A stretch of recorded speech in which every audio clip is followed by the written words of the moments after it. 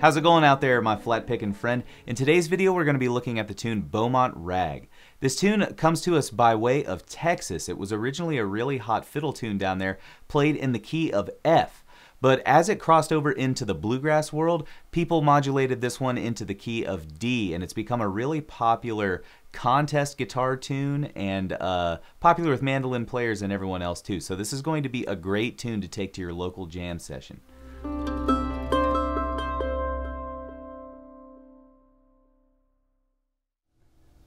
Before we dive into today's lesson, if you haven't had a chance to hit that subscribe button and that bell notification button below, please do so now. That way you'll get notifications whenever we upload a new video to the YouTube channel. Also, if you're looking for a more enhanced learning experience with PDFs of the sheet music and tablature to all these flat pick fiddle tunes, as well as play-along tracks, backing tracks, and other educational tools, check out the link below in the description to mandolinsecrets.com/guitar.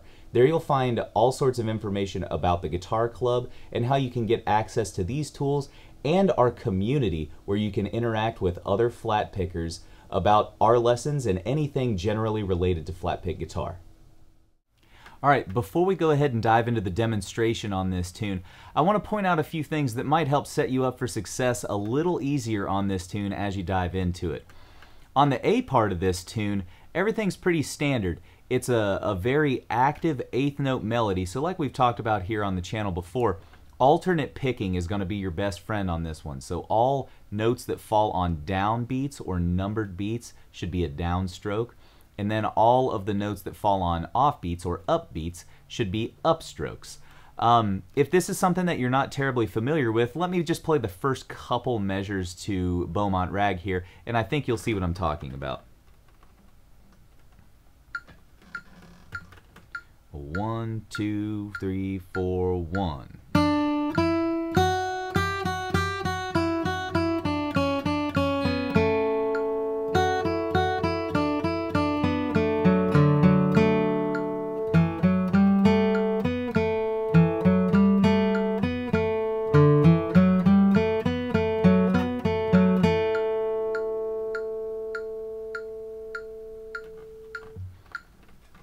So if you were kind of counting along there with that, the clicks on my metronome would represent 1, 2, 3, 4 in each measure, and you'll notice that all the notes that fell on those clicks were being played with a downstroke. There's some interesting syncopation that happens here on bars 5 and 6, and that might throw you off a little bit too. So anytime there's a syncopated note that is tied across a downbeat, that next one is going to be played on an offbeat, so it should be an upstroke. That may feel unnatural to you, but I promise that that's going to set you up for success so you can hit that next downbeat with a downstroke, and that'll get you back on track. One more time, this is the measure that I'm talking about.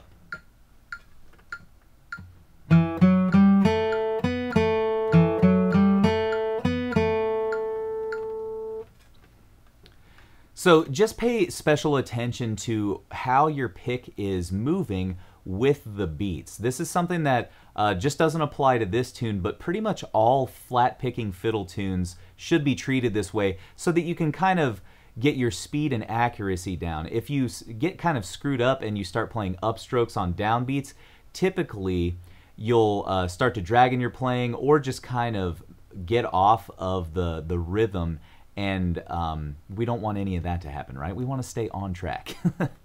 Another thing that I want to mention about this tune is that the B part to Beaumont Rag is typically every flat pick guitar player's introduction to the art of cross-picking.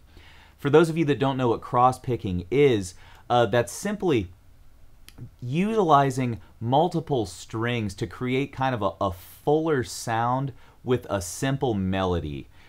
So for example, the B part to Beaumont Rag sounds like this.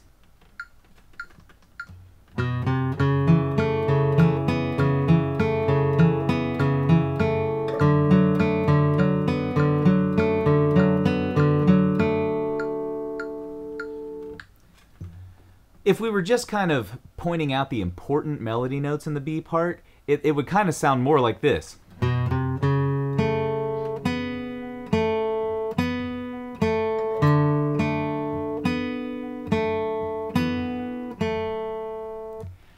That's a fine melody, right? But that cross-picking really adds a lot of breadth and depth to the sound of the tune and kind of creates a little bit of a rhythmic push or drive forward, some forward momentum, right? That keeps us going through the B part.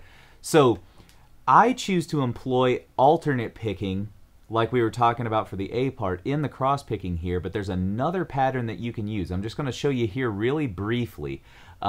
Instead of playing that first measure like this,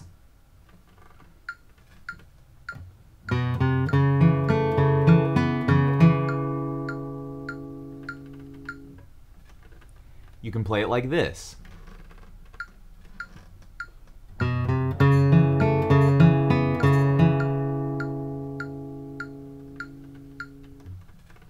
Now, if you didn't quite notice what I did there, on that first version, I played down, up, down, up, down, up, down, up. Alternate picking the whole way, down, up, down, up, down, up, down, up, right? That second time, though, this is a cross-picking pattern that a lot of the founding fathers of flat-picking guitar would use. They call this one a down, down, up pattern. So they put 2 down strokes in the right hand in a row. Down, down, up, down, down, up, down, up. That's a really common way to phrase your cross-picking, and it emphasizes those notes on your A string a little more than if you use alternate picking. I'm not going to say one is right or wrong or better than the other. I choose to use alternate picking just because my right hand is a little more comfortable and fluid in that style, and I've learned to articulate those notes on the A string with the same strength that you would get with that 3-3-2 down, down, up, down, down, up kind of pattern. Now, this deserves some experimentation for you, though, and I'm not going to tell you how to do it in your own playing. So just know that there are 2 different options when you play those cross-picking patterns on the B part. All right, my friend, I think that's enough in terms of tips and tricks to help you with this tune. So let's go ahead and dive into the demonstration on this one. All right, as always, we're going to dive into a slow version of the tune here. So sit back, watch the tune through once or twice, and then try and dive in and see what's going on in the left hand and the right hand here. All right, so here's the slow version.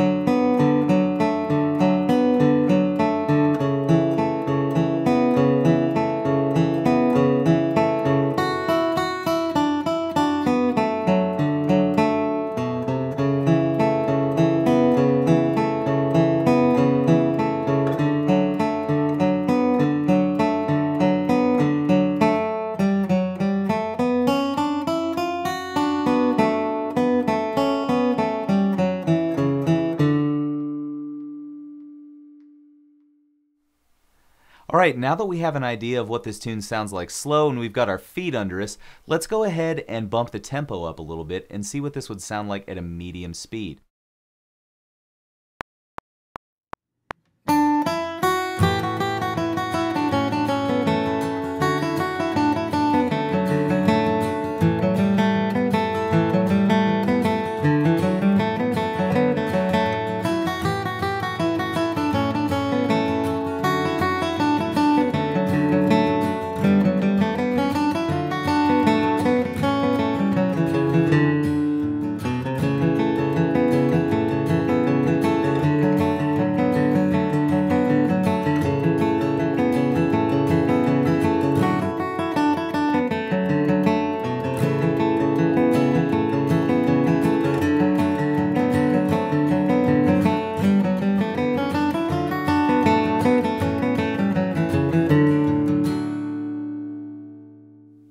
All right, my friend, that's it for Beaumont Rag. I hope you get a lot of mileage out of this tune. Like I said, it's become really popular in flat picking circles over the last few decades, I think because of that cross picking section in the B part. So have some fun with that one and try this out at your local jam session, okay? All right, my friend, thanks for watching this video and we'll see you in the next one.